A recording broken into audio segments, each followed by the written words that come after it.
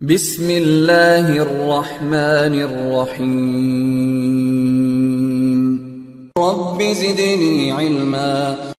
So next, there is one more way you can access the ASA remotely via GUI. So in our previous sections, we talked about the Telnet or the SSH. Now, these two are the CLI-based remote access where we can access the device remotely from the CLI. Telnet, again, it's a clear text. Probably the SSH is going to be encrypted sessions. But again, most of the time when you get into the advanced configurations, we may want to access the ASA via GUI interface, the graphical interface. So here, if you want to access your ASA remotely based on the graphical user interface, we have an application called web-based GUI application called ASDM. So ASDM stands for Adaptive Security Device Manager. That's what it actually stands for. And it is a web-based GUI tool which you need to install on your local computer or any of your device. And using that, you can manage your ASA devices remotely. Now, the good thing about this is, as it is a GUI, it makes a little bit easier for you to configure most of the things where you don't need to memorize each and every command. Of course, we have options where we can monitor the devices, as well as we have a specific tools which can be used for troubleshooting your firewall appliance, that is your Cisco ASA firewall. So inside this GUI, we will be having some kind of setup wizards. So most of the configurations, you don't need to memorize the steps. You will have a step-by-step wizard which will guide you with the complete configuration and the management of your firewalls. And also they do support some additional options like log viewer, or there will be some monitor dashboards which you can use. Even there are some additional troubleshooting features you can use, like a packet trace or a packet capture tools, which will be used for some kind of advanced troubleshooting scenarios. So here, probably in this section, we'll try to see how you can set up the ASDM, because you cannot directly use the GUI without doing the basic setup configurations. So we'll try to set up the ASDM, and means you need to do some basic configurations as we progress. You need to copy the image. Of course, you need to do some additional configurations on the command line for making this to work. So basically, there must be an IP address, and you need to copy the ASDM image. Roughly, the steps are like ASDM image. It has to be copied into the flash of your Cisco ASA. And then you need to enable the HTTP services. So HTTP service, because we will be accessing through HTTP browser. So we need to make sure that we have a username and the password created. And we also enable the HTTP access, just like we have enabled the Telnet or the SSH access. So there's a step-by-step configuration. So we'll be setting up those things in our virtual environment, either in GNS3 or EVNG, and we can verify. So in the production networks, if you're using a physical ASA, then probably the steps remains the same. Now, this is our default topology, what I'll be using. Now, if you want to manage via GUI, I can connect one interface to management interface, and then I can connect to a PC from where I can log into the GUI. That is one option. Or you can use your inside interface also. So basically, I can use this inside interface for management as well as for my LAN traffic. So just to minimize, so there are two options. Either you can use this way or that way. So it's up to you. So this is my ASA CLI from where I should be able to log in and verify some of the default things. So if you verify show interface IP brief, we do have the interfaces here. So I can use this management interface to connect to my PC. So what I'll do is I'll quickly go and connect to a PC here. Now, again, one more thing you need to do is, if you want to connect to the PC, now what I can do is, in my GNS3, I can use a specific cloud here. So you just to drag and drop the cloud. So if you try to see in my local in the videos of the JNS3, where they have shown how to connect your local computer to this one. The same thing I'm trying to do here. You can just go ahead and configure this. And as per my topology here, I can just go to my network settings and do something here. So in my case, I need to go back to the network settings. So I can go back to my network settings. So whenever you install the VMware here, if you go to the adapter properties, if you already have the VMware installed, then there will be some logical interfaces it's going to create. That's something it will create automatically. So I can use any one of these interface to logically connect a PC, my local PC, to the topology. And that's what I was trying to do. If I go back and check the details here, this is the IP. It's a dynamic IP it's using. So I'm going to use this one.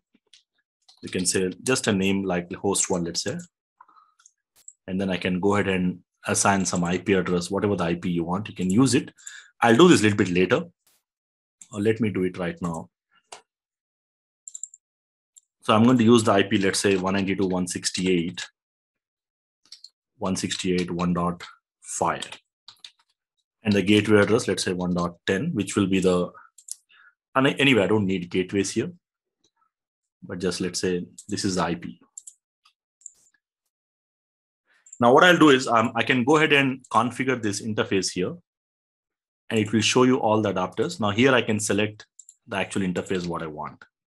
So make sure that you remove them and select the VMnet interface or whatever the interface we have decided to use. Click on this, show special adapters, and try to remove these interfaces from here.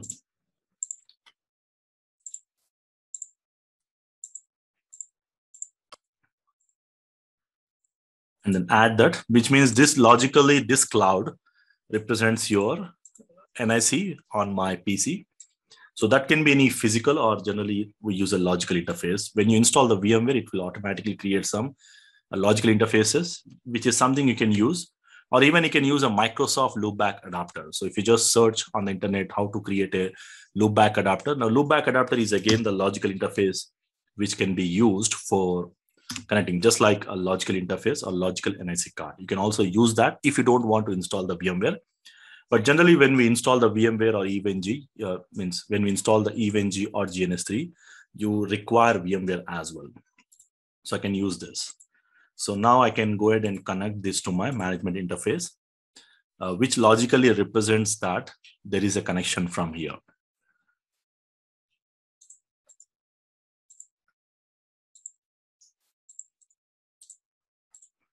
Okay, so now what I can do is I can go back to my this one. So the problem is, again, I need to add the new cloud because I have changed the interface IPs. So let me drag and drop a new cloud here.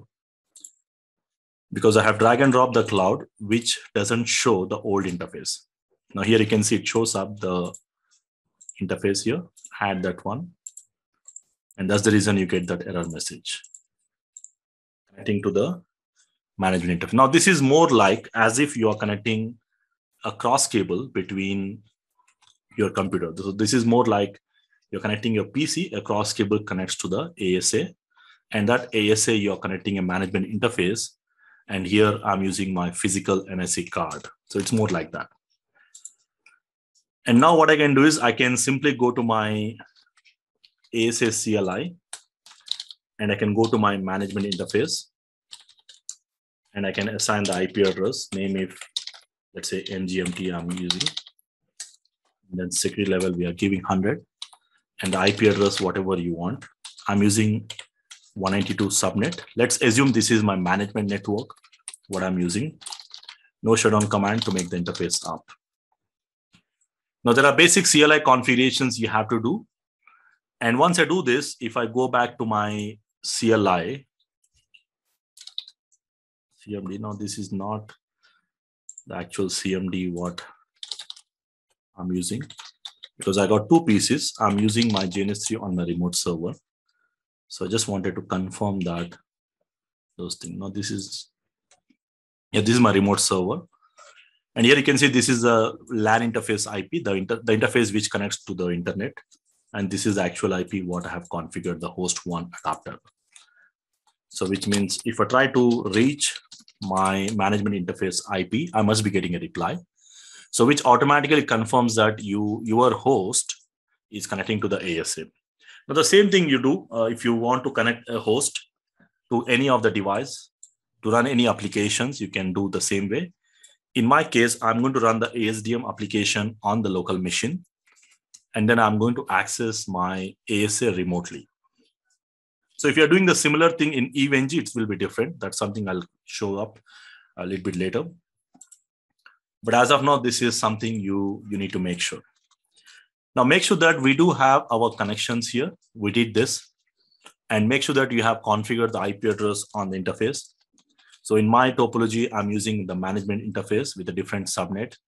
But make sure that you are using the security level of 100 as well, recommended. And the next step is we need to make sure that inside the ASA, we must have the ASDM file.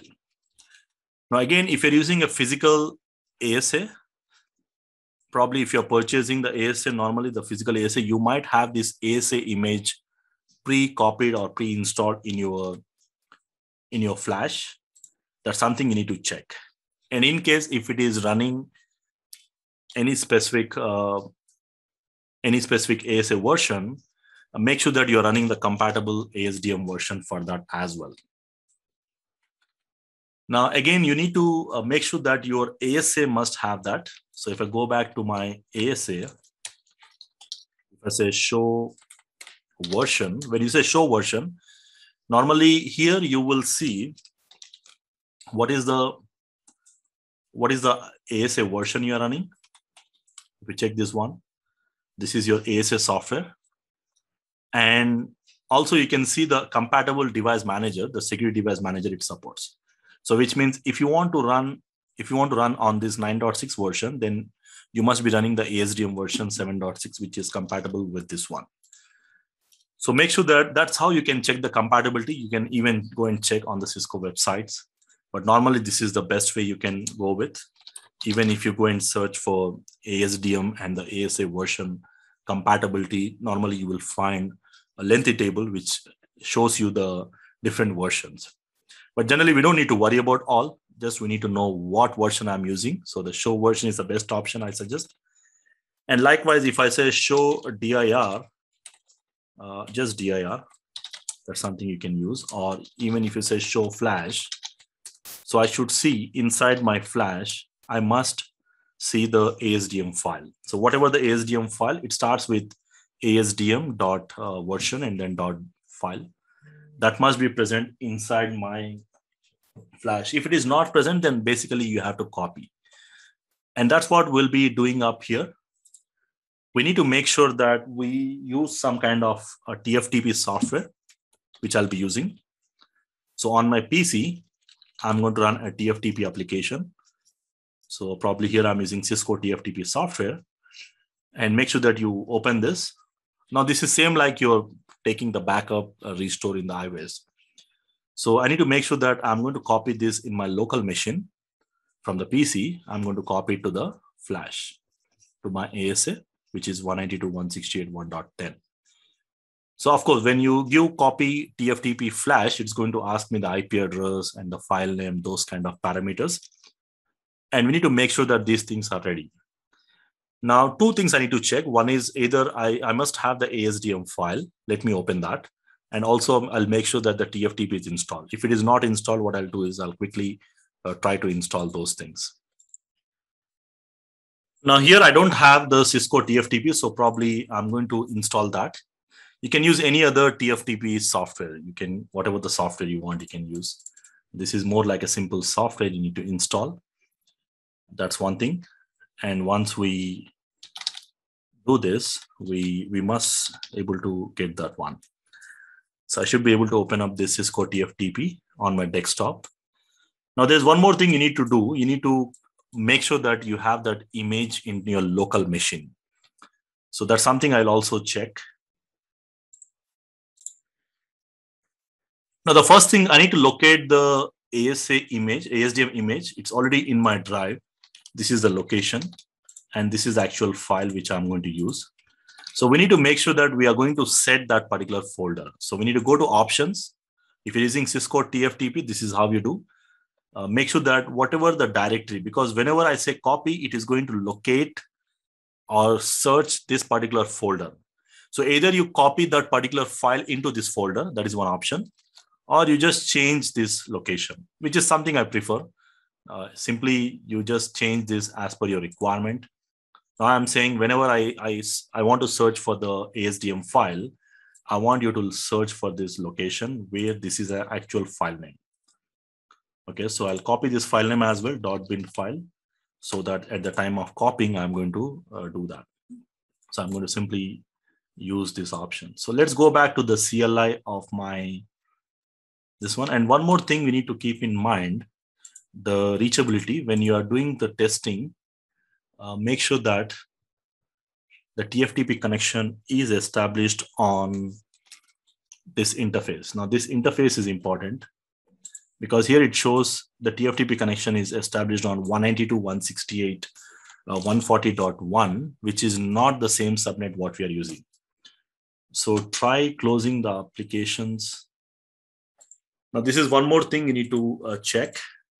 If you're using physical interfaces, then these problems will not be there because normally it uses the default physical interface, but this it has to change. So it has to be the interface which we are using for copying.